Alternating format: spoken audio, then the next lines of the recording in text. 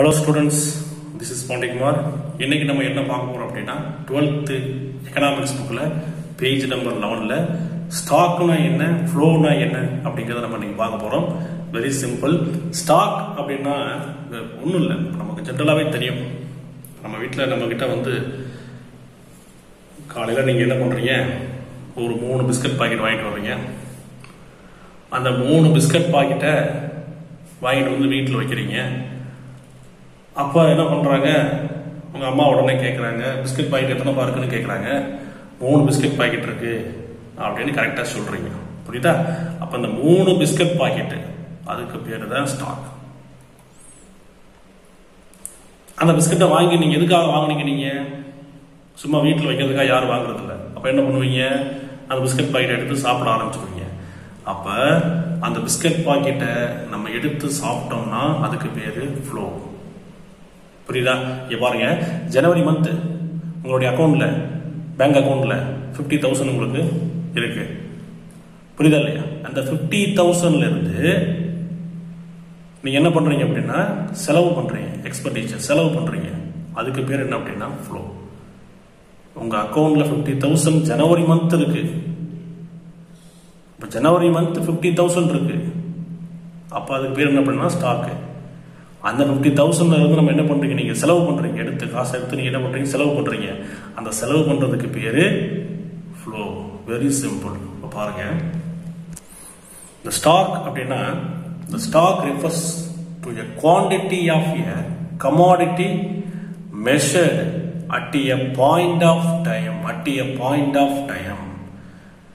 நல்லா கவனிங்க. இப்ப ஜனவரி மந்த் நான் சொல்லியிருக்கேன், ஜனவரி மந்த் உங்களுடைய பேங்க் அக்கௌண்ட்ல 50,000 பேங்க் அக்கௌண்ட்ல இருக்கு. அதே மாதிரி பிப்ரவரி மார்ச் வச்சுங்களேன், மார்ச் மந்த் பாத்தீங்க அப்படின்னா உங்களுடைய பேங்க் அக்கௌண்ட்ல மறுபடியும் வந்து பாத்தீங்கன்னா ஒரு 30,000 வந்து செலவு பண்றீங்க. புரியுதா?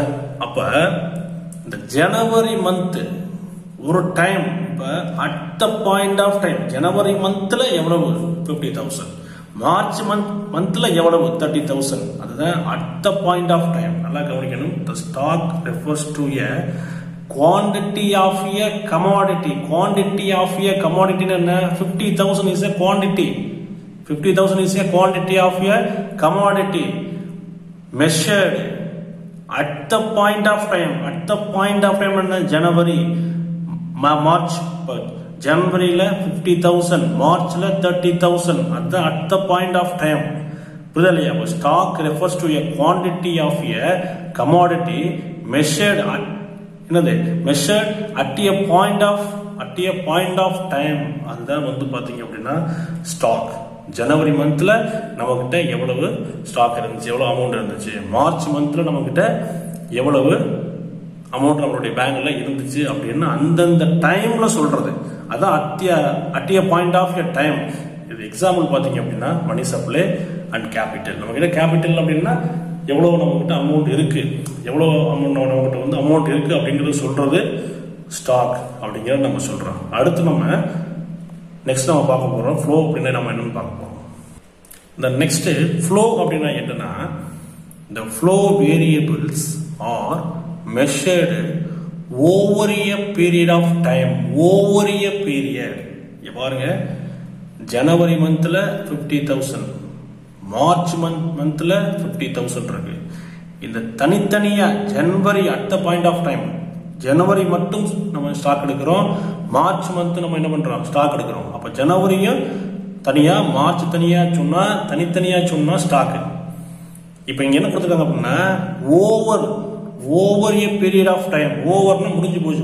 Over A period of time. பாருங்க, இப்ப ஜனவரி 50,000, மார்ச் 30,000. இப்ப இதுல இருந்து அமௌண்ட் நம்ம என்ன பண்றோம் அப்படின்னா செலவு பண்றோம். இந்த 50,000 எடுத்து நம்ம என்ன பண்றோம் அப்படின்னா செலவு பண்றோம். இப்ப நம்ம எத்தனை மந்த் இங்க இருக்கு, ஜனவரி நம்ம ஸ்டார்ட் பண்றோம். ஜனவரி ஃபர்ஸ்ட்ல நீங்க என்ன பண்றீங்க, அமௌண்ட் எடுக்கிறீங்க. ஜனவரி, பிப்ரவரி, மார்ச்ல என்ன ஆயிடுச்சு, மார்ச் லாஸ்ட்ல வந்து உங்களுக்கு என்ன ஆயிடுச்சு அப்படின்னா அமௌண்ட் உங்களுடைய அக்கௌண்ட்ல வந்து கிரெடிட் ஆயிடுச்சு. அப்ப 3 மந்த் வேலிட்டி நமக்கு இருக்கு. அப்ப 3 மந்த் நம்ம என்ன பண்றோம், இந்த 50,000 அமௌண்ட் எடுத்து நம்ம என்ன பண்றோம் அப்படின்னா செலவு பண்றோம். அப்ப அதான் over a period of time. எத்தனை பீரியட்ஸ் ஃபர்ஸ்ட் ஸ்டாக்குக்கும் செகண்ட் ஸ்டாக்குக்கும் எவ்வளவு பீரியட் இடையில இருக்கு, நம்ம இந்த இருக்கிற அந்த 50,000 நம்ம என்ன பண்றோம் அப்படின்னா நம்ம எவ்வளவு நாள் நம்ம செலவு பண்றோம் அப்படின்னு சொல்றத over a period of time. The flow variables are measured over a period of time. புரியுதா உங்களுக்கு? Example consumption production. Consumption production is the best example of flow chart.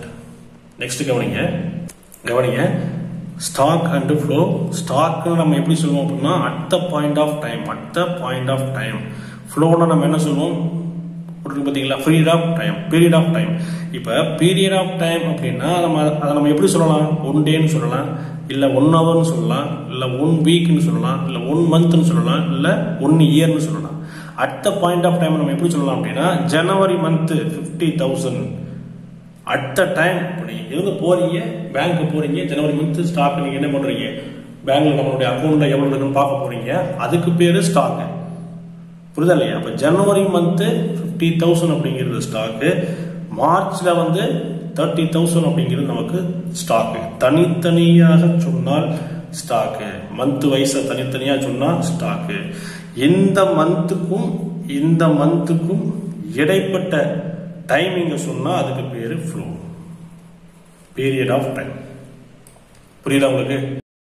Next one more example students. இப்ப நம்ம வீட்டில் ஒரு water tank இருக்கு. இந்த water டேங்க்ல தண்ணி ஃபுல்லா இருக்கு. நீங்க என்ன பண்றீங்க, ஒரு 4 PM போயிட்டு ஒரு 4 மணிக்கு போயிட்டு நீங்க என்ன பண்றீங்க அப்படின்னா வாட்டர் செக் பண்றீங்க. அப்போ போது பாத்தீங்கன்னா 500 லிட்டர் நமக்கு தண்ணி நம்ம டேங்க்ல இருக்கு. 5 மணிக்கு நீங்க என்ன பண்றீங்க, 5 PM 5 மணிக்கு நீங்க என்ன பண்றீங்க அப்படின்னா போய் தண்ணி எவ்வளவுக்கு செக் பண்றீங்க. அப்போ போது 250 லிட்டர்ஸ் நமக்கு தண்ணி நம்மளுடைய டேங்க்ல இருக்கு. 4 மணிக்கு போகும்போது 500 லிட்டர் இருக்கு. அகைன் மறுபடியும் 5 மணிக்கு போய் பார்க்கும்போது 250 லிட்டர் தண்ணி இருக்கு.